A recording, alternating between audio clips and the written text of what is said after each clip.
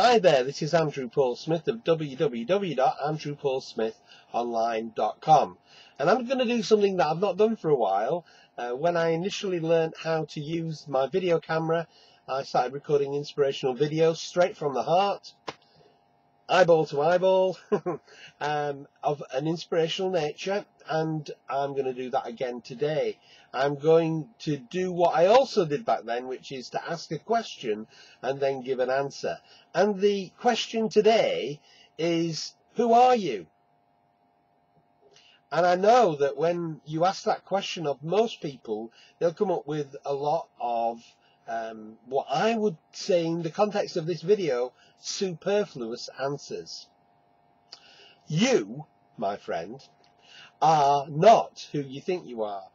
The thing that you think you are is actually what the psychiatrists, the psychologists call the ego. And you have constructed, with the help of your parents and with the help of your teachers at school and your peer group, you've created this ego, this perception of reality, of who you are. And it's based on all the things that have happened to you in your life, all your life's experiences. And as a result of things going right, you have patted yourself on the back and said, I'm good at that, and you've gone and done some more of it. And then there's been things that you've not been very good at, and you've had people complain at you and say that wasn't done very well, in not so many words, and they discourage you, and you then repeat those things that they said to you, and you discourage yourself, and you stop yourself from doing those things again. And so the conditioning that we've received from our education, from the society, from the way that the newspapers and the television news report, the films that we watch, the books that we read, all these things are into our thoughts, into our hearts, our life experiences, and we then become whoever those experiences and that training has dictated us to become. But the truth of the matter is that we're far, far, far more amazing and fantastic and life bubbling, more consciousness. We're far much more than all of those things that have happened to us so far. And rather than allowing those things that have held, we've come to this identity of who we think we are, instead of allowing that to rule our lives, what we need to do is to say, hey, I'm a lot more than that. Now, what is a lot more than that I am? And yesterday I put an article out under Barnabas the Blogger. I'll put the link to it beneath this video, and in it describes a little bit of what I'm going to say to you now.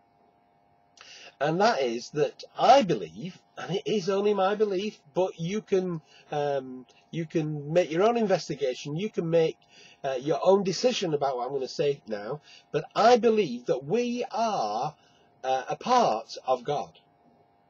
We are part of the Creator. Now that might sound like blasphemy to somebody like myself 25 years ago to claim that.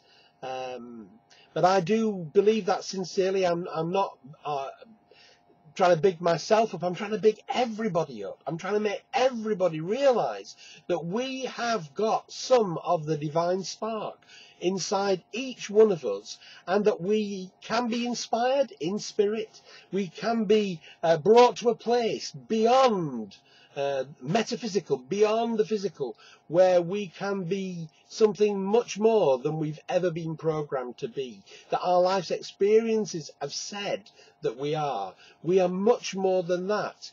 That ego thing, you've, for the sake of your sanity, you have to construct something. But I'm suggesting that maybe it's time to construct something far better than what we've already been given to believe about ourselves, or what we've accepted and trusted and put ourselves out, our identity out there as being this particular kind of person. So now, instead saying, look, I am not God.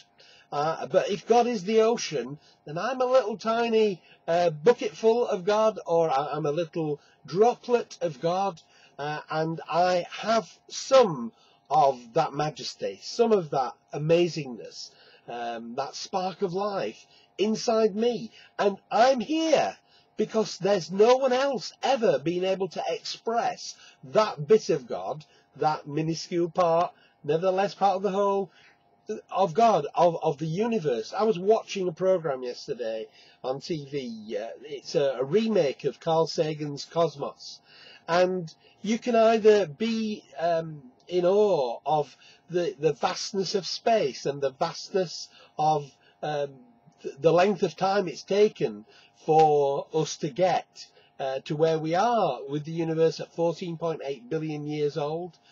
You can be overwhelmed by that, or you can say, actually, I'm part of the creator who made that.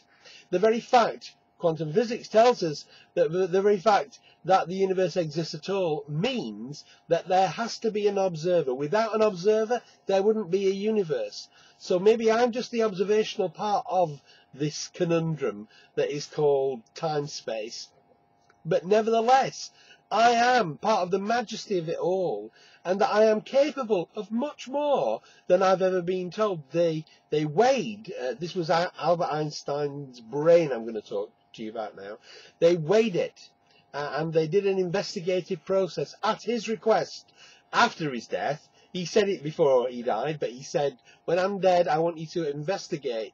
I want you to find out how much of the cerebral cortex has been used. And they worked out by some kind of measurement, I don't know, that it was 90% of Einstein's brain had not been used. And he was probably the cleverest man who ever lived. So there's so much more potential within humankind. So who are you? You're magnificent. You're wonderful. You're capable of so much more than you've ever believed that you were. You've ever been told that you were. You are a little droplet of God. You're a little droplet of the creative force, the divine energy, the divine spark. You are part of that. And stop doing yourself down. This is what I'm trying to get. Who are you? You're a lot more than what you thought you were before you started watching this video. And I'm even more wonderful than I thought I was before I watched this video.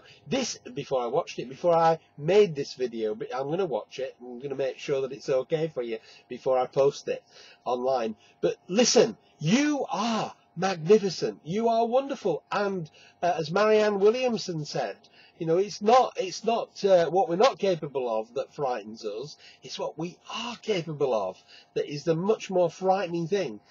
So come on, people, be inspired. Again, you know, that's my catchphrase. But why should we be inspired? There's a good question.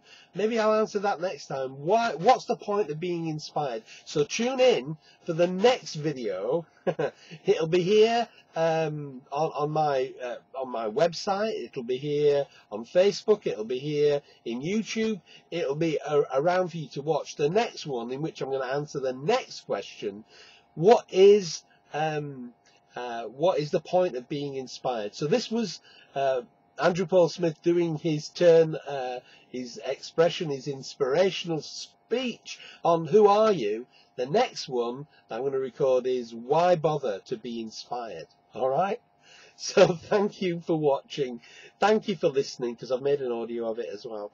And I look forward to being able to speak to you again very soon on a video, an inspirational video. So namaste, love and peace to you, and I will speak to you again soon. Bye for now. Bye.